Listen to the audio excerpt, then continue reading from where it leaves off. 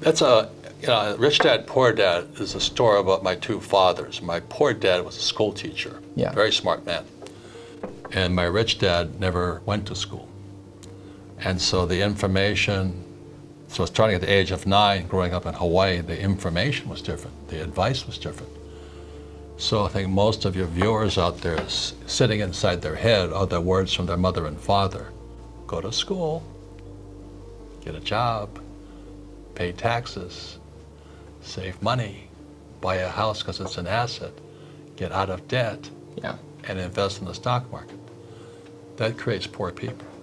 It's a hypnosis train going through your brain.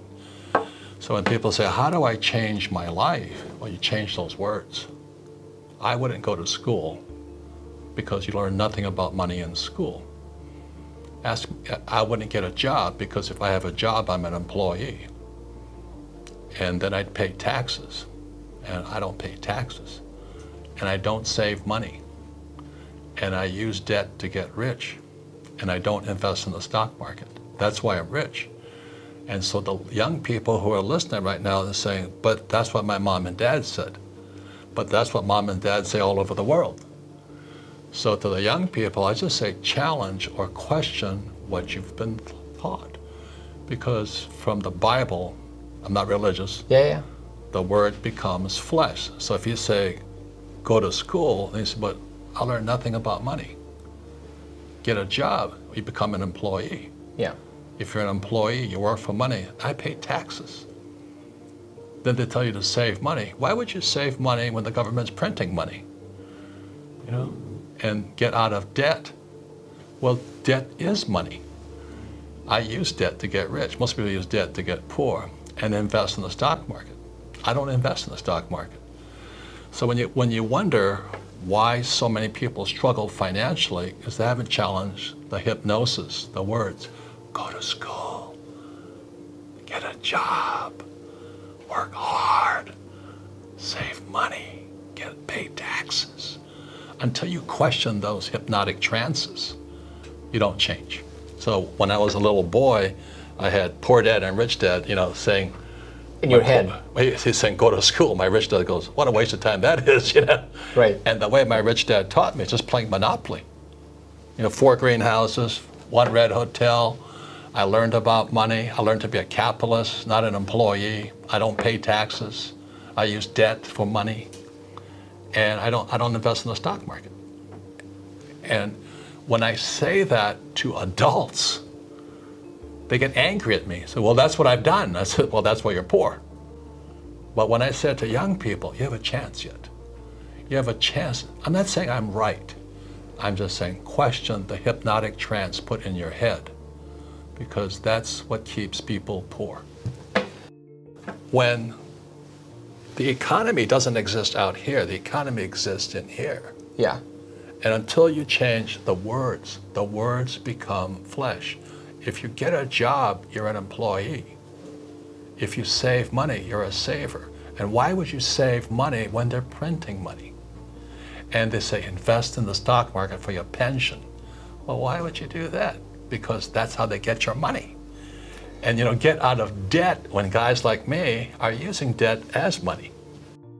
Well, money is a powerful force, as you know. So when I was 9 years old, growing up in Hawaii, I asked my rich dad to be my teacher, my mentor, you know, be an apprentice to him. He says, then I'll never pay you. He says, if I pay you, you think like an employee. And so, wait a minute. So I had to think differently. And that's what I'm challenging the millennials right now is, you have a chance yet. Don't wait till you're an old guy like me to find out my pension is gone. See, right now in America, Wall Street is robbing the pension funds of the school teachers, the firefighter, and police officers. So there's going to be millions of people like me, my age, who they got a job, they work hard, they save money, they got out of debt, you know, and they put the money in a pension plan, and then it's all gone. Well, it's not right or wrong. You see, most people should be employees. Because most people, it's easier to be an employee. Like when I flew for the Marine Corps in Vietnam, and my poor dad wanted me to become an airline pilot. He says, go fly for the airlines. And I said, no, I can do that. I could already fly. Yeah. Why would I fly for the rest of my life? Yeah. You know? He said, but you love flying. I said, yeah, but I want to fly for the rest of my life. I just wanted a bigger challenge. And a bigger challenge would be to be an entrepreneur, because I'd have to learn new things. I'd have to learn 10 times more than ever than being a pilot.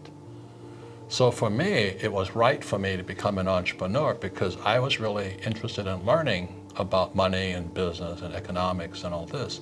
But most employees aren't. So for most people who are employees, they should get a job, work hard, save money, pay your taxes and all that. But entrepreneurs don't pay taxes. We don't save money. We use debt as money. And everything's different. And I don't invest in the stock market. But I had to pay the price, which was get my own education, not the stuff they teach you in school. So how do you know that you're meant to be an entrepreneur? Is there something that you need to feel? Is there something that you need to do? It can be trained to anybody. Like you said, not everybody needs, some people are meant to be employees and want to do that actually. They don't want to. Most people want to be employees. Okay. They want the paycheck and they want the pension. They want security. And I don't blame them. But many people today don't have that choice. You know, if you lose your job, like my poor dad eventually lost his job. And then he realized going to school, getting a job didn't help him. He had a PhD. He didn't have the skills for the world. He stepped out of the academic world and onto the streets. You know, the cats ate him alive out there. Most school teachers cannot survive in the real world. Not in my world, at least, because they don't have the mental strength, spiritual strength, emotional strength, or the education to sustain the battles of being an entrepreneur. I have international businesses, thousands of employees. A school teacher, you know, they don't have that. They don't want that. But unfortunately, with artificial intelligence coming and replacing more and more people, you know, soon Uber drivers will be out of jobs too. Because of Tesla and all these other ones that are creating, driverless cars. So all the truck drivers and all this, they're out of work. Which is the biggest category of employment in the USA. I think that's right. What's it, truck drivers? Drivers, biggest employment category. It's the biggest category for men. Yeah. You see all these men who are, you know, John Wayne and Tarzan and Rambo, they're going to be out of work. Small ebook, big impact, The Wealth Tree. The only 4 ways that will make you financially free forever. Download it here for free.